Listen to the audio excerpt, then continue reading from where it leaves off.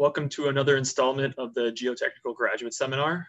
Not much for housekeeping today. I just want to reiterate that these seminars are a great opportunity for students to present their work.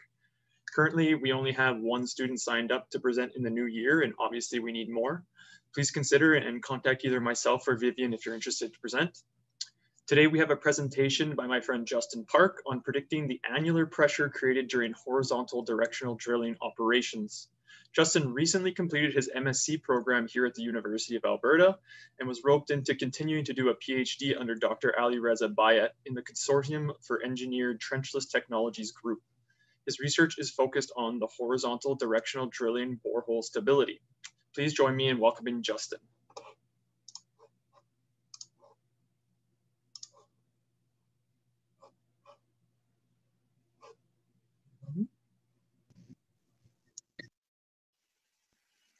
Hello, thank you for participating in my presentation today. My name is Inshik and I'm a PhD student in CETT, which stands for the Consortium for Engineered Trenchless Technologies.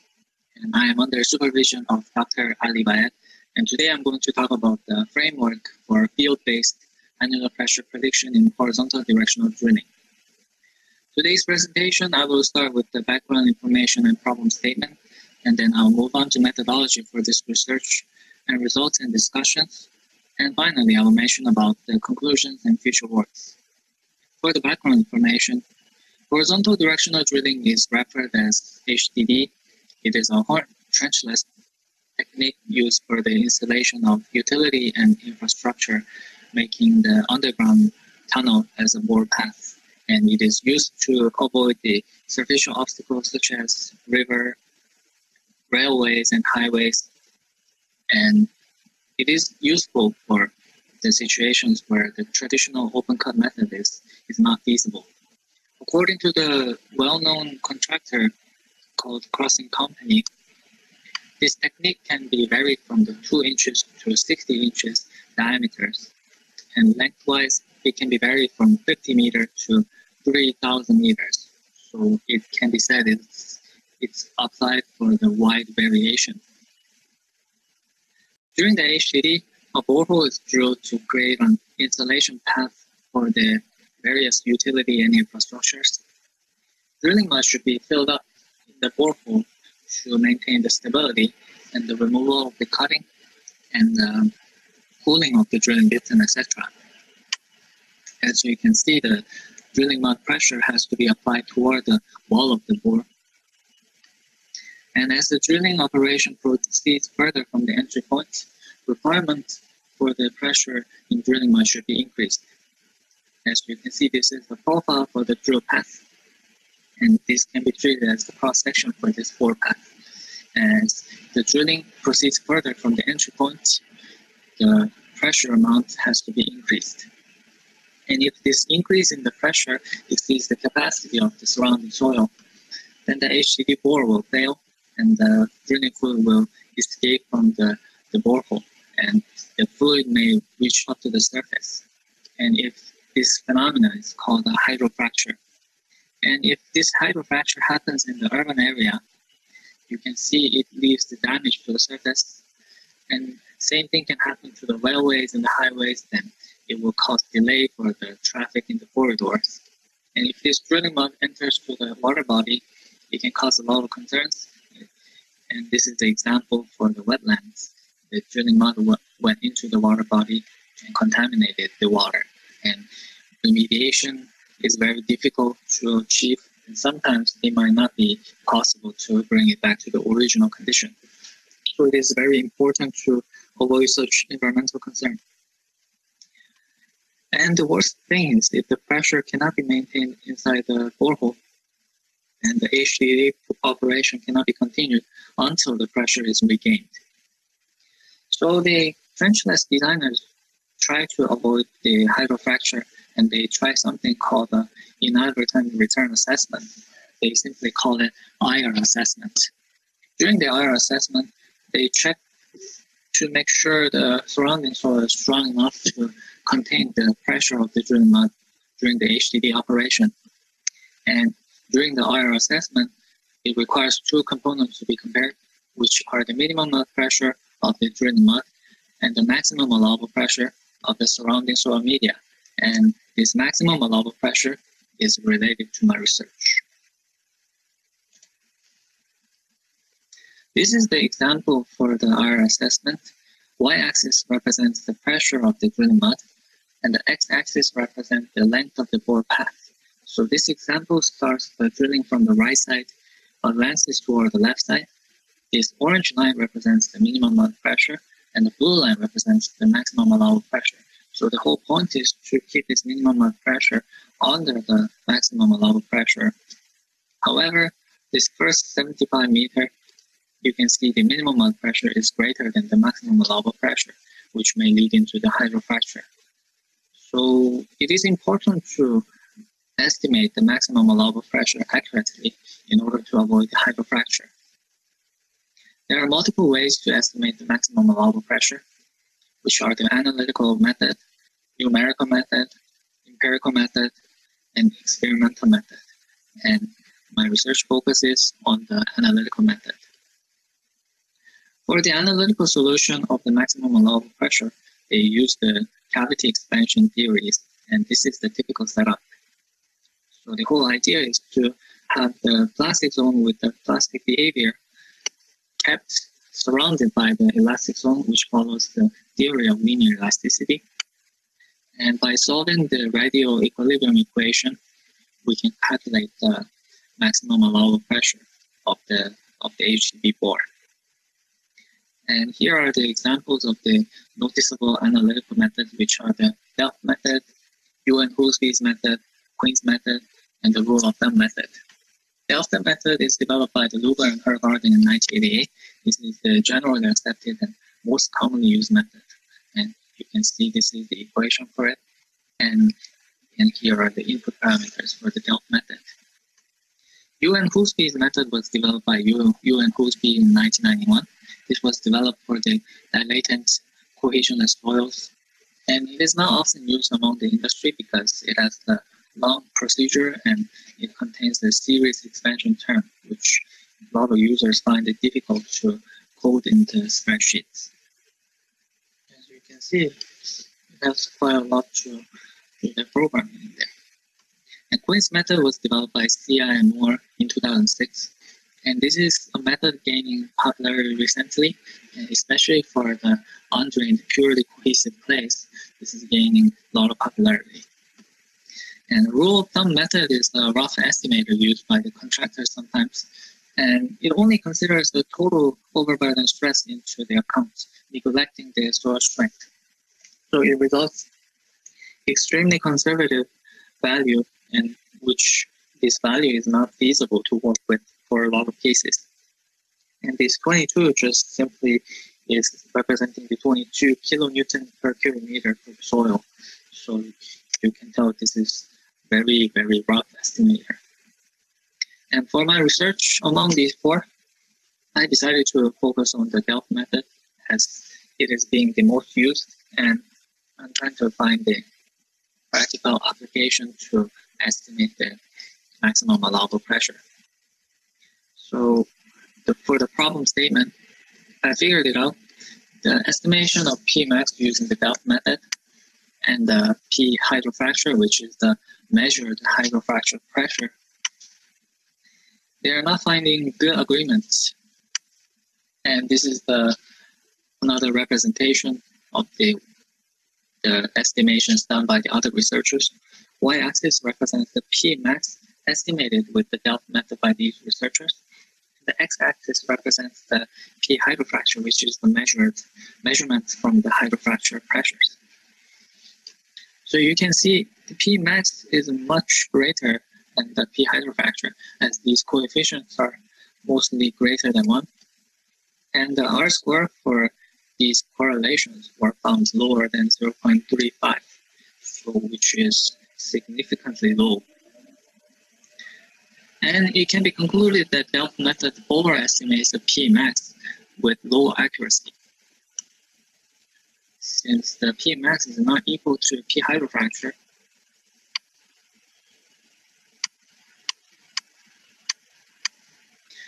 there were these questions if they can find the linear relationship between the P max and the P hydrofracture.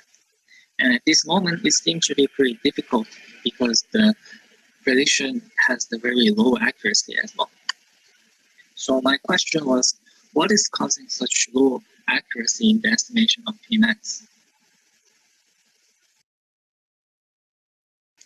So for the methodology, I was coming up with the possible reasons for such inaccuracy of Delft method. First is the Delft method does not represent the cavity expansion accurately. And the second one was Delft method may be accurate, however, its input parameters might not be accurate.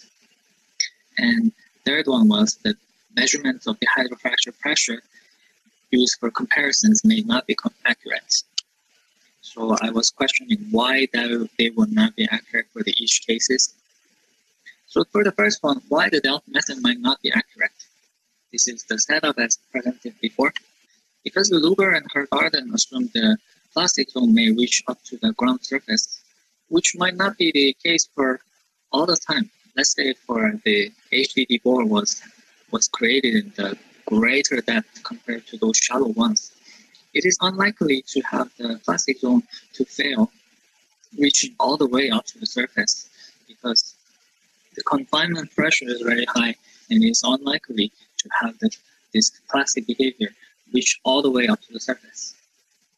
And there's a lot of controversy going on in the size of the plastic zone in the research. Van Bersa and Hergarden said the size of plastic zone, which they denoted as RP max, to be the 2/3 of the depth of the cover for the sand and the half for the clays. And Stahili et al. Said the plastic zone may be 2 to 3 times of the diameter of the initial bore diameter. And the NEN is the standard for the Netherlands.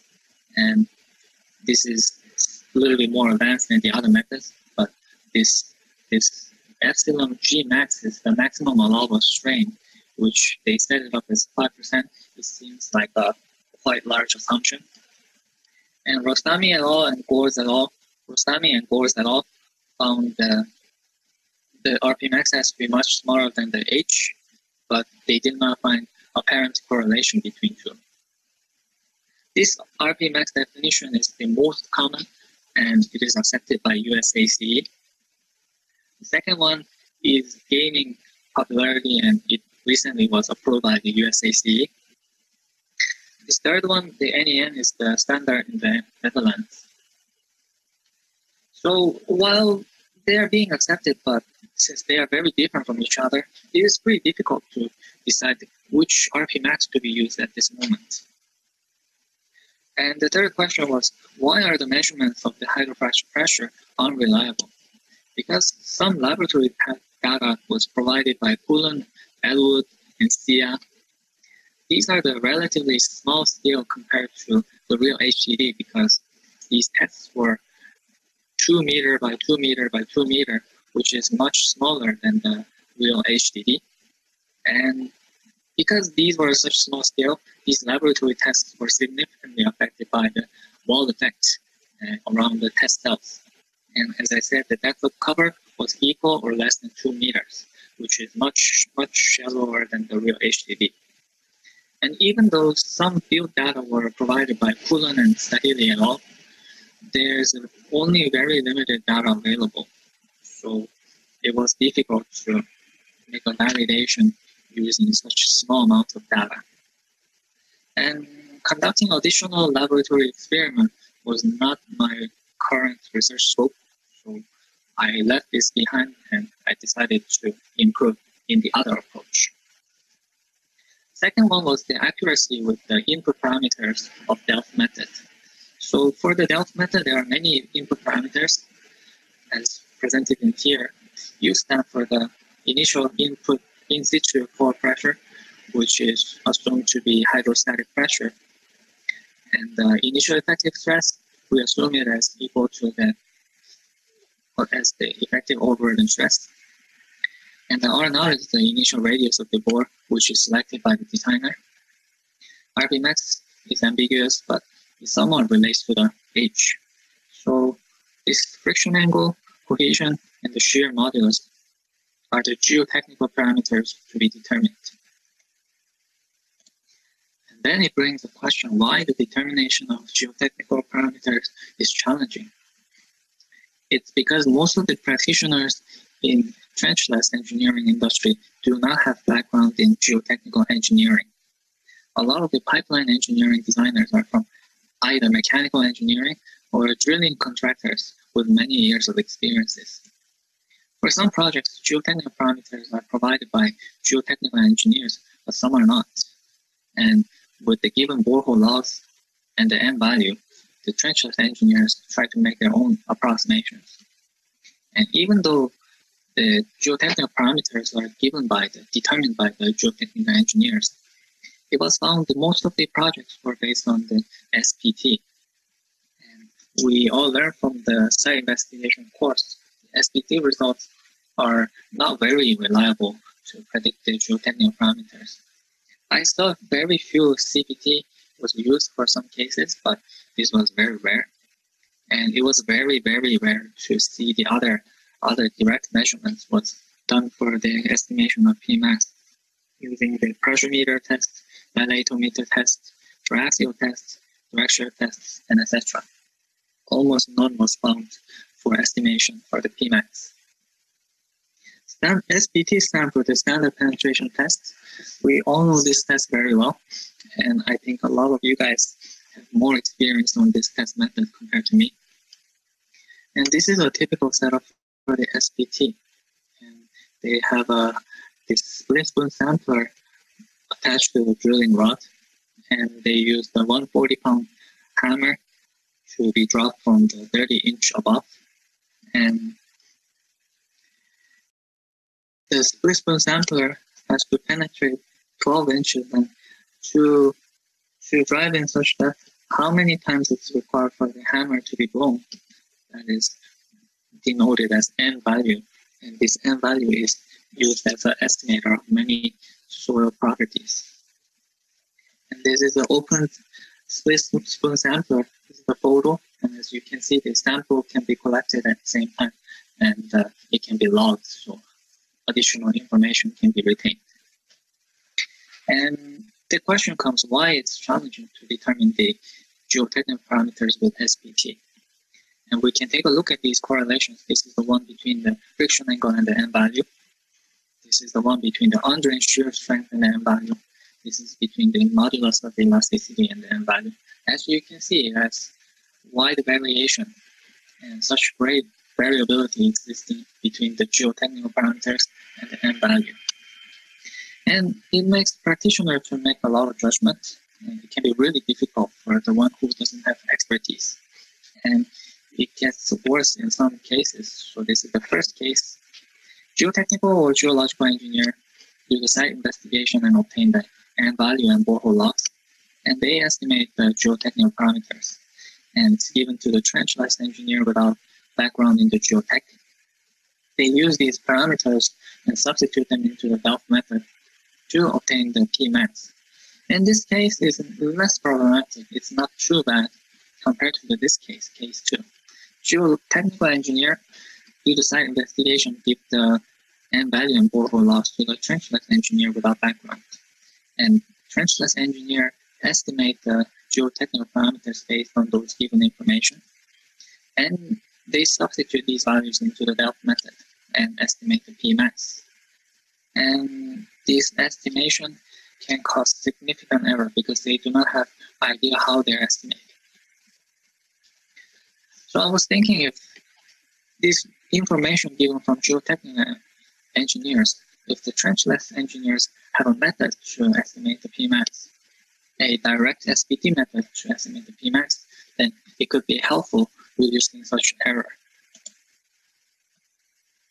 So motivation for the SPT-based method was I wanted to see how the estimation of Pmax can be improved by establishing a guideline for determination of geotechnical parameters. And the whole purpose was to reduce the subjectivity from unsystematic procedures.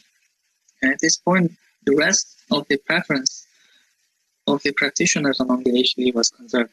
My focus was on to determination of geotechnical parameters. So all the rest were conserved.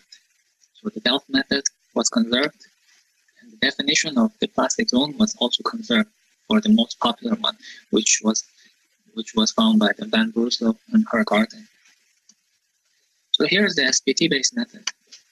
Before developing the method for the determination of input parameters, I wanted to look at how they differentiate the soil in the HDD industry for this method.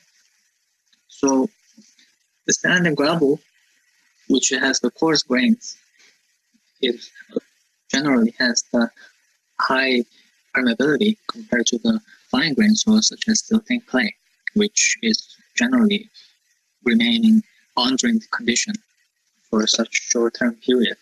So for the drained soil model, which is typically cohesionless soil, it is assumed that cohesion is nearly zero. And for the undrained soil, it is likely to have the soil to be having no friction mobilized between the particles, so it is assumed to have a friction angle to be near zero.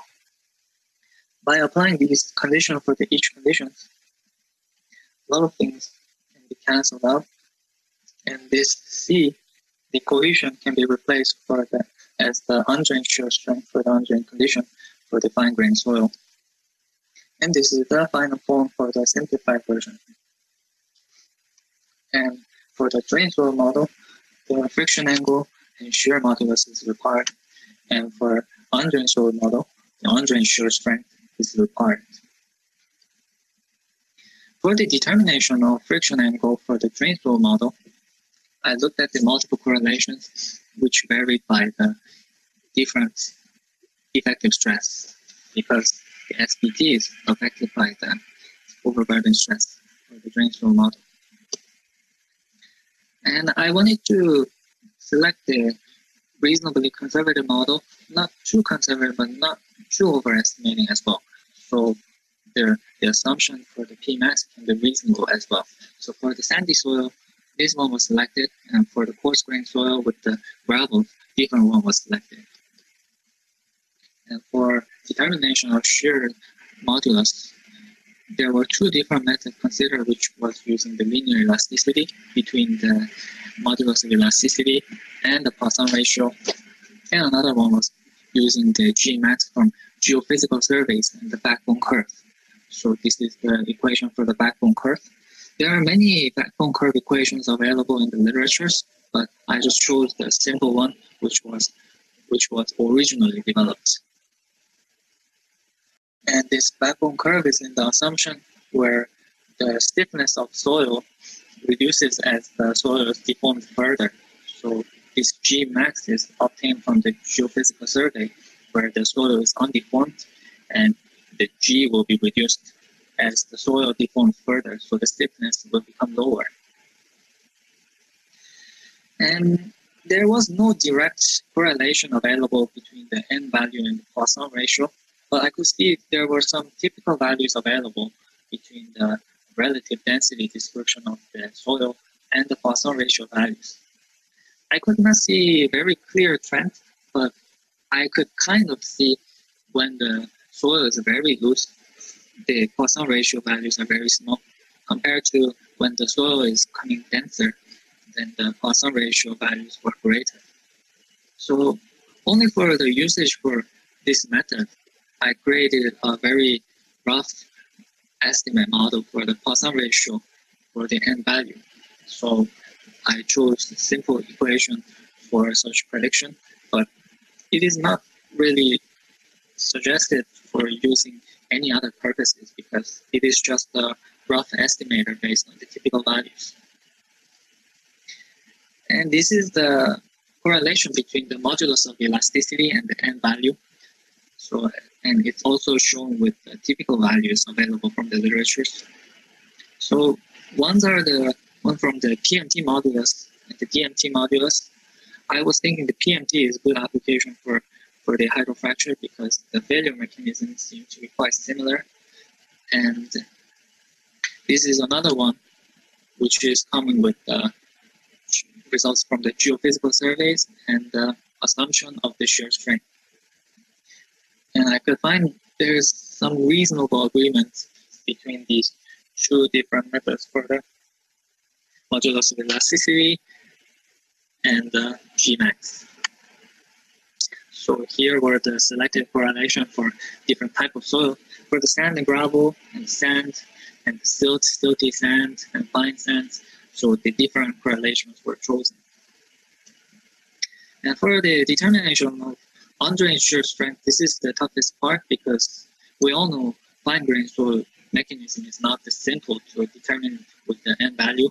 But I was thinking still, it has some value because if the n value is greater, it is likely to have the undrained shear strength to be higher. So I decided to take it as a rough estimator.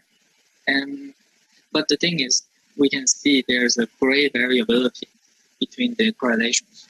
So I wanted to see how it comes for the envelope. This is the maximum envelope, minimum envelope, and the average envelope. And interestingly, I could see this average envelope is very similar to the one found by the Tarzaghi in 1996. And I had informal discussion with few geotechnical engineers, and they said they sometimes use this as a conservative rough estimator for their projects for the preliminary design. So I was thinking this correlation can be used for some value, but if a designer knows more about that soil, then they can also choose the different correlation as well. By taking all the correlations determined into account, so the algorithm in flowchart could be created for the SPT-based method. So we start with the correction for the N60, and it can be distinguished by the type of soil. And I included some limitation for the SPT, such as when it's too shallow, the SPT result is not applicable. And also when the N value is too low, then it is not applicable for the SPT, but it is suggested to use the gain shear test results instead. So following these algorithms, a designer can estimate the Pmax using the N value. And I wanted to see how the result comes with the SPT-based method. So I made some assumption for the drain soil model and the undrained soil model and set the ground level to be up to the surface. And I was assuming the SPT was done by the safety hammer. And here are the examples of the calculation. So these are the y-axis representing the normalized Pmax with the effective overburden pressure, and the x-axis represents the N value. And each of them are with the different initial bore radius, which is the 4-inch, 6-inch, the 8-inch, and these are the drain soil models. And this is the one for the undrained soil model, which undrained soil model was independent from the radius of the borehole. So as you can see, linear relationship was found for the undrained soil model compared to non-linear relationship was found from the drain soil model. And another interesting thing was the Pmax estimated with the drain soil model showed much higher Pmax compared to the ones from the undrained soil model. So here is the validation of the SPT-based method. I used the P hydrofracture from the literatures, and I could see it has improved its accuracy in terms of R square, and the coefficient, so ratio between the Pmax and the P hydrofracture was about 1.8552. And I plotted this into the comparison I showed you before, and as you can see, it kind of shows closer lining up of the data. And so it could be found the SPT-based method improved the accuracy of the Pmax. And when I removed the two outliers, R square of the SPT-based method could be increased from the 0.5264 to 0.8644, which is becoming much stronger. And to avoid any overprediction of Pmax with SPT-based method, it is suggested to divide by a factor of at least 2.0. So this was the first part for my research for the MSc program. And this now is presenting the second part of the MSc research. So after I developed the SPT-based method, I went back to the possible reasons for the inaccuracy for the Delft method again. So the first one was Delft method is not representing the correct for the cavity expansion for the HDD bore. Second one was for the input parameter not being accurate. And third one being the measurement not being accurate. So for the second one, it was improved by the SPT-based method. Third one was not in my agenda yet. And the first one was, I wasn't going to develop a new cavity expansion theory because the Delft method has the value. It is representing reasonable phenomena for the HDD bore, and I was thinking it is more problematic with the how people are applying it. So I was thinking how we can improve the application of Delft method. So it's not like industry did not do anything about the improvement. They did something for the making the concept for the factor of safety for the application of Delft method. So the first approach was to reduce the size of the plastic zone. When the RP max become lower, they could see the P max become lower as well. Another approach was dividing the P max by additional factor to estimate it close to the P hydrofracture. So my question was, is this appropriate to use the term factor of safety for these cases? Because factor of safety comes from when they want to get the allowable bearing capacity, they divide some factor, which is dividing the ultimate bearing capacity. So I was thinking, we're not even getting the ultimate bearing capacity correctly. So these approaches, what they did before, is more like a correction factors. So for the industry, they prepared several factor Delft methods, which this one I showed you before. They typically use the 2.0 as the correction factor. And for this one, they use the 1.5. And for this one, they don't use a single value, but they use the different numbers for each parameters for the inputs.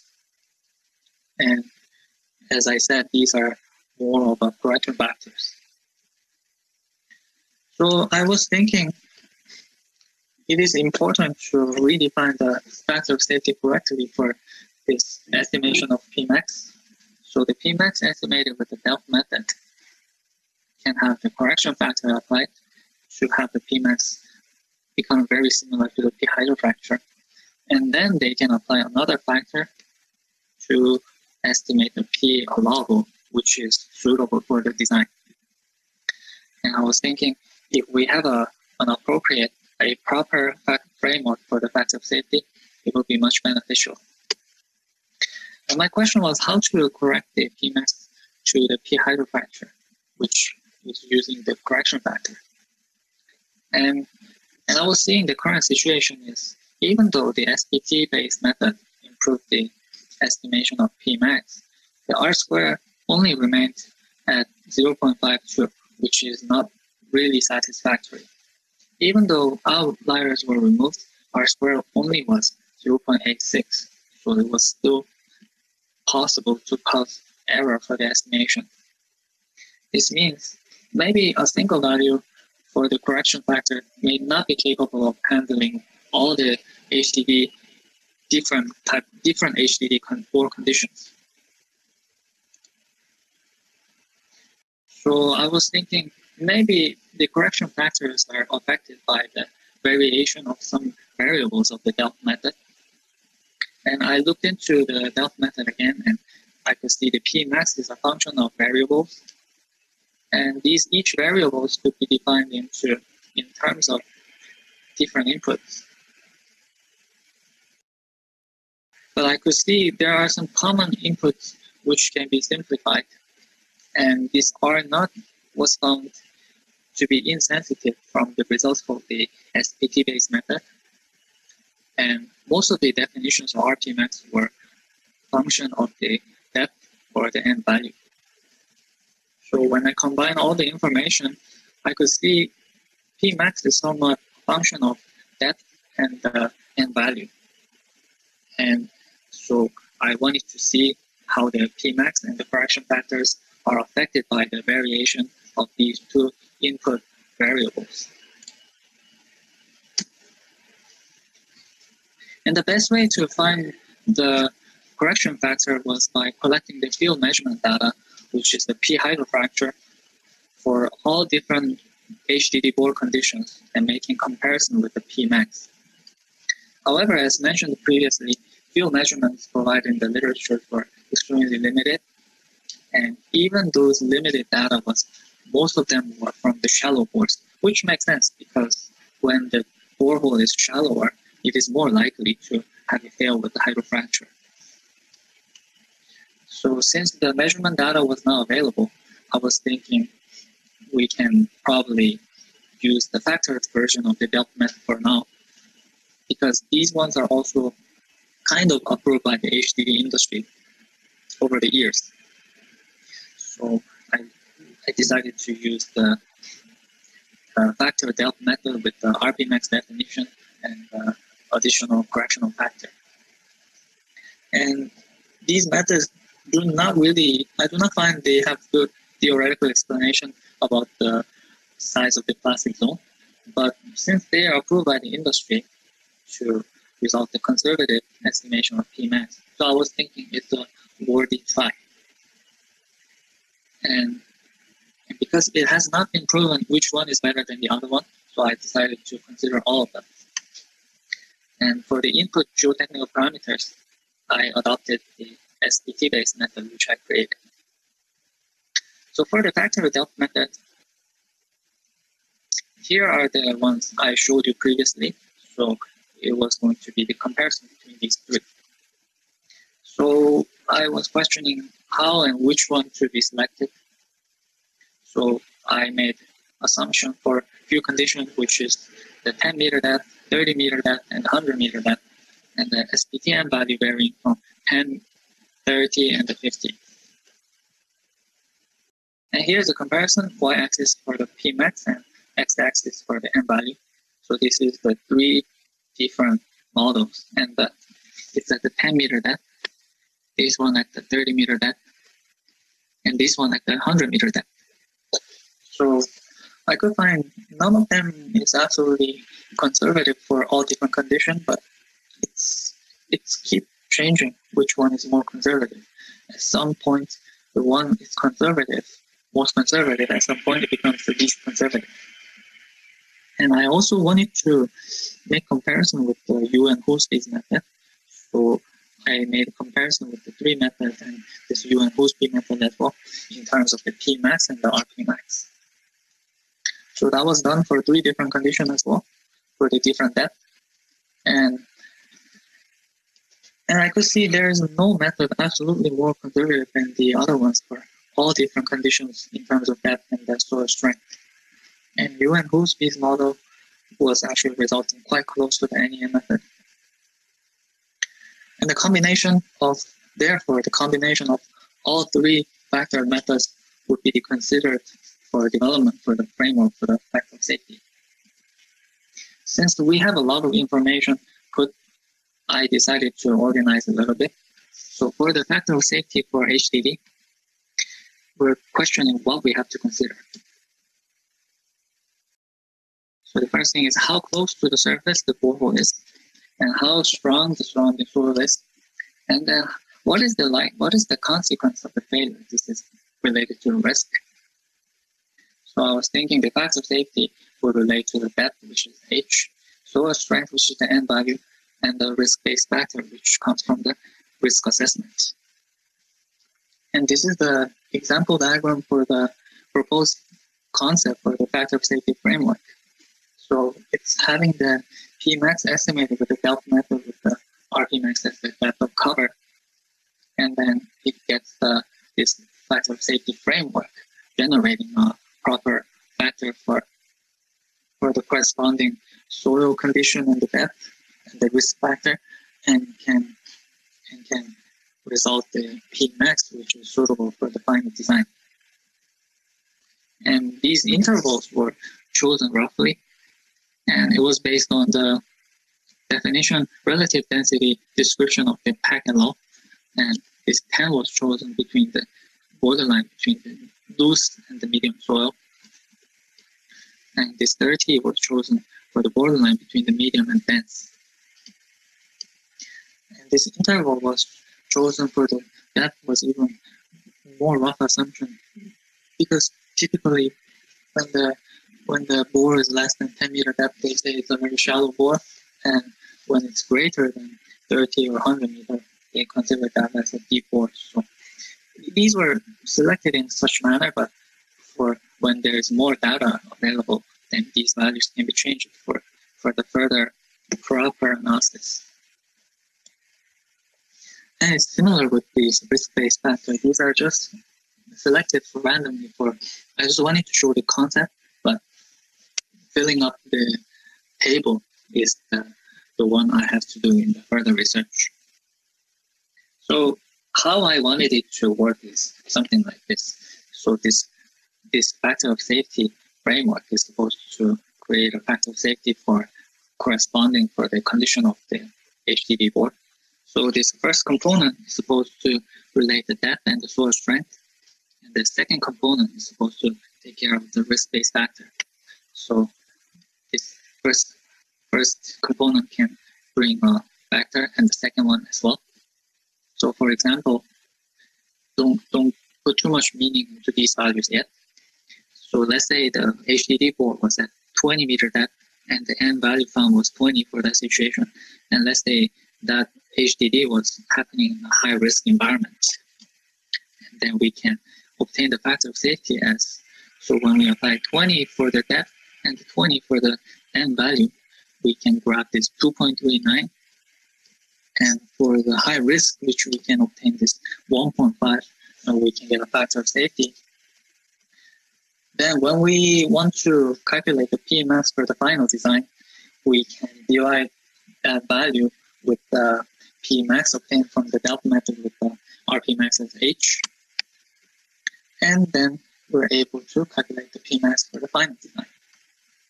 And how to find these correction factors was a question for the first components, was the Pmax with the Rpmax as H and the no additional factor divided by the P hydrofracture, which is the measurement from the field. But this value is not available at this moment, so I decided to grab the Pmax from the factor delta method for now, which I showed you the 3 factor methods. And these were the examples I could get.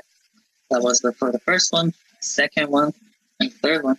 Interestingly, the second and third one showed the variation of the factors among the different intervals. For shallower bore, the correction factors were higher than the ones on the deeper bore. And another interesting thing was when the soil is stronger, it was more likely to estimate delta method to estimate the Pmax higher than the factored ones. So roughly, I combined all of them into one for those 3 methods, and it could come up something like this. This is just simple average, and then the overall trend did not change. It also showed a similar behavior. And this risk-based factor is something I have to work on further for the research. So let's say for the high, and this requires the risk assessment for the consequence and likelihood. So for the high risk environment can be the ones such as river crossing, railway crossing, highway crossing. And remember, these values are only examples yet. And this high risk environment will require a lot of high costs for the remediation cost. And for the low risk environment, which is rural, in undeveloped area, and the remote area, which the remediation cost will be significantly lower. And probably, maybe you don't even need much. So I was thinking it is more applicable to have higher value for the factor of safety compared to the one with the lower risk. So here's a final. That's how these components for each, for the framework was thought for the concept, and I still have homework to fill up all the values for each boxes. And in order to complete the factor of safety framework, I need information from industry such as P hydrofracture, depth of bore, and the soil information regarding the N value and the geological information with the borehole log. Project costs, especially in terms of remediation, location of HTV so that I can figure out which type of environment it happened, and any other notable information which may be affecting the stability of the borehole and relating to the inadvertent return of the drilling mud as well. So I would like to wrap up my presentation at this point. So for the newly developed SPT-based method allows the direct application of N value to estimate the Pmax. And depending on the soil type, with the different drainage condition, either drained or undrained soil model can be selected. And compared to the undrained soil model, which represents the linear relationship between the normalized Pmax and the N value, drained soil model presented a nonlinear relationship. And compared to the Pmax estimated with the undrained soil model, Pmax estimated with the drained soil model was found much greater for the same N value. And through the validation, it was found the estimation of Pmax using the SPT-based method was improved compared to the ones estimated by the other researchers without it. And a minimum factor of safety of at least 2 or higher is strongly recommended for the SPT-based method. And by making comparison between the original depth method and the 3 commonly used factor depth methods, the first component of factor of safety framework could be proposed, but even this one has to be worked on with the actual failure pressure. And the second component of the framework, which is the risk-based, is only proposed conceptually yet. And I did some validation for the first component for the framework, which I used the 3 factor depth methods, and I could obtain the reasonable agreement for the validation, but still this has to be worked more since this method is not complete. And in the future, I would like to collect more information to complete the framework. And lastly, I want to make comparison between the SPT-based method and the Queen's method for the soft clay soils, since this is gaining popularity in the industry, and this SPT-based method is very rough estimator for the undrained soil. And also, I would like to make comparison with the numerical modeling for the improvement of the estimation as well. And here are the references for this presentation. And I would like to appreciate to CETT and NZERC for the support for this research and study. And that's it for today's presentation. And thank you. And if you have any question, I am here available if I can answer them. So please feel free to ask any questions. And thank you for participating in my presentation today. All right. Well, thank you, Justin, for that great presentation. I'm just going to open up the floor. Does anyone have any questions for Justin at this time? I haven't seen any come through in the chat yet. I guess I'll go ahead and ask a question then. So the SPT test is definitely one of the most commonly used tests during drilling programs. However, it's highly scrutinized for its accuracy and repeatability in the field.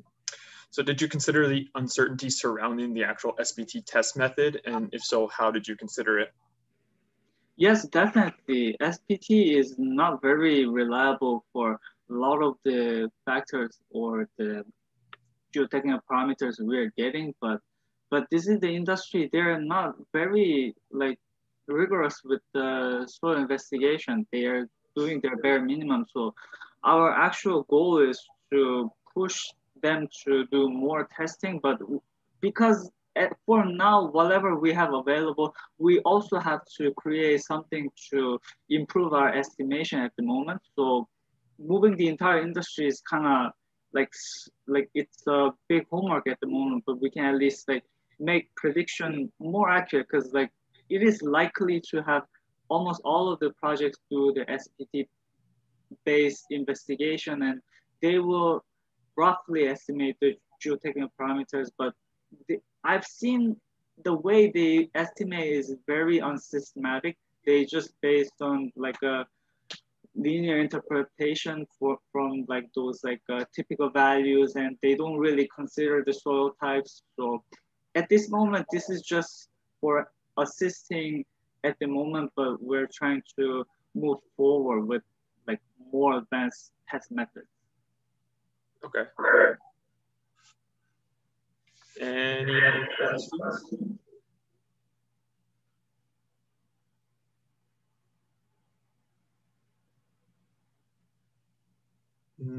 No one?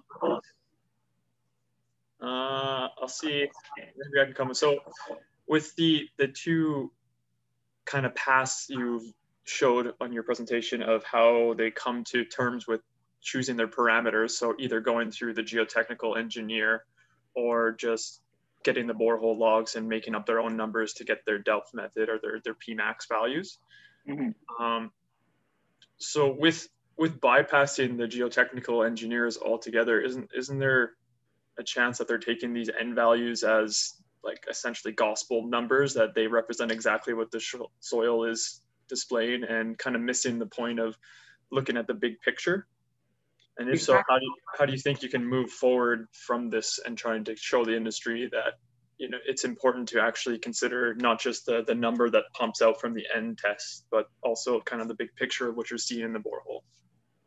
Well, that's related to the first question. So that's the whole thing. Like, if they don't rely on the end value only, but if they can actually recognize it's important, let's say for soft clay, we have to do something more advanced. We use vein shear, and we use even CPT, and we take the sample and we do the different testing.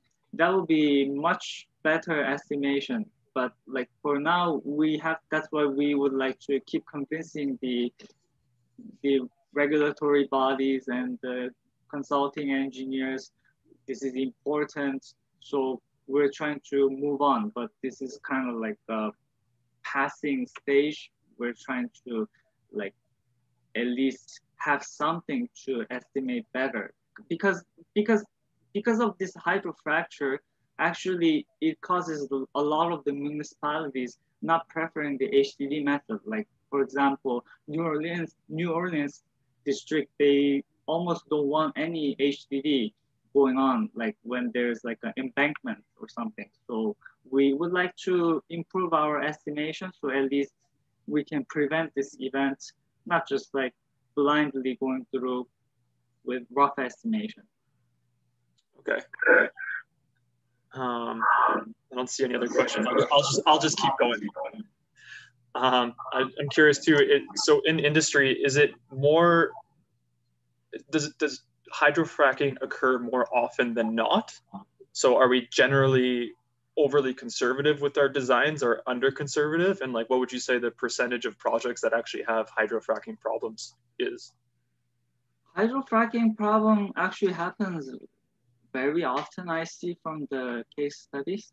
And it's hard to predict, but it's something we can still kind of control during the operation. I think that's the reason they're kind of careless sometimes, because like, let's say when the drilling happens and then the frac is about to happen, then people kind of try to delay and try to regain. There's some drilling techniques they can use to regain the pressure, but sometimes it's really difficult and it's inevitable they actually have a frac happen. But then that's the thing, it happens underground and people cannot see easily. So they have tendency to like kind of get away with it, but it's clearly happening often. So we try to have some way to estimate it better so that won't happen, especially under the river. If it happens, then it will contaminate the water, but it's hard to tell if the scale is like not very large. So we don't want to happen. And also, worst thing is when that happens, then until the pressure is regained, we cannot continue further for drilling. So that's another important point. We have to figure out hydrofracture will likely to happen or it's not going to happen. Awesome. So I don't see any other questions, so I guess we'll wrap it up there. And thanks a lot for your presentation today, Justin. It was great. And next week, just so everyone's aware, we'll have Rock Science coming out to do kind of a presentation on their suite of products that they offer. So kind of geotechnical modeling and things like that. So everyone come out, and everyone thank Justin again for his great presentation. Thank you for coming.